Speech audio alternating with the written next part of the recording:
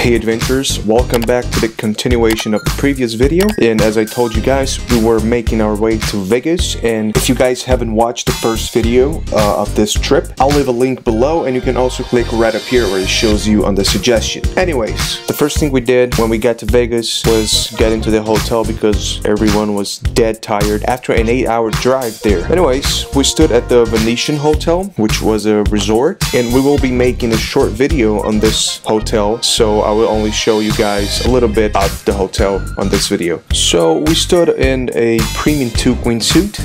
We paid only $158 per night. You might think probably it's a lot, but come on guys, look at this hotel. It's a luxury hotel. For $158, staying in a hotel like this in Vegas, it was worth it. Of course, we went to watch the Bellagio Water Show. It's a free show that they have it every 30 minutes, I believe. And all you have to do is just step back, find a comfortable perch to sit, and watch the dynamic performance set against the backdrop of the Las Vegas lavender sky. Each performance is unique in expression and interpretation, so no matter how many times you have seen the fountains, they always have more in store to wow you with. I'm gonna leave you guys with some images and I'll be back shortly.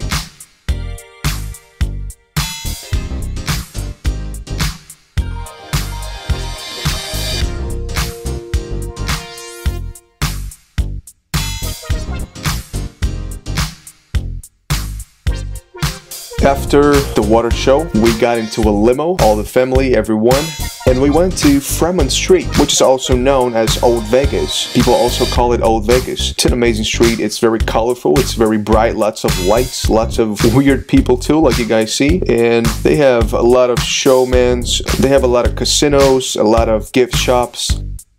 People everywhere doing something funny, people everywhere entertaining. They have lots of women that just go around so you can take pictures with them. You know, just for you to go to a friend and show a picture and say, hey, I've been to Vegas and look at all these girls.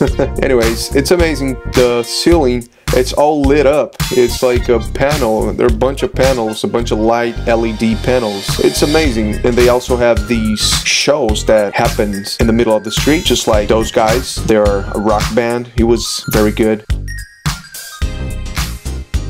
They played a good tune. Everyone was having a lot of fun, just like those guys you can see dancing around and jumping around.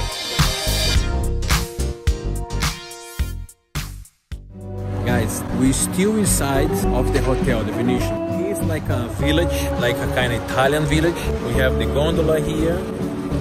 So, like you guys see in the video, so I already walk around. It's very big.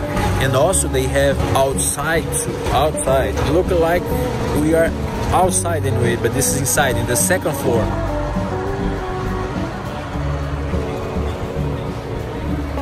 Beautiful. My family is there, so we're gonna keep walking. There's so much to show you guys. You guys need to come over to this hotel and check it out because there's so much to show. They have the casino downstairs, the pool outside is beautiful, jacuzzi, so many things to do here. The hotel is very big. When you get here, they give you a map because it's so big and it's a good price too, guys. Believe it or not, beautiful. Check it out. Well, as my father told you, this place is huge. You need a map to get inside of it and get to know every place, because there's so much to see. There's so many stores, so many entertaining things, especially the gondola, the guys in the canoes that ride you, that takes you throughout the canals, and they also sing, which is amazing. It feels just like you're in Italy, and of course it's supposed to look like Italy because it's resembling an Italian place. And also inside this same hotel, they have Carlo's Bakery, which is a very famous place, and it's run by Buddy Velastro. I'm sure some of you guys are familiar with him. They also had his restaurant right in front of it, and as you can see right there, that's the entrance of the hotel. And yeah. After that, we went to Treasure Islands, which is a hotel, but they have this amazing entrance that you can take a lot of pictures there on the pirate ships, just like you guys can see. They have a little fountain, they have the wooden floors and astounding views.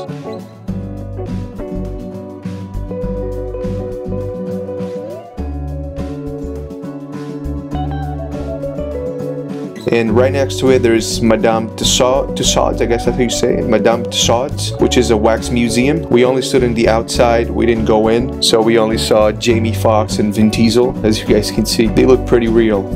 But anyways guys, our trip to Vegas was nothing too fancy. This video is just supposed to be a continuation of the previous video, so thank you guys so much for watching until here, and don't forget to subscribe, leave a like, and leave a comment below. Thank you so much. I'll see you on the next adventure.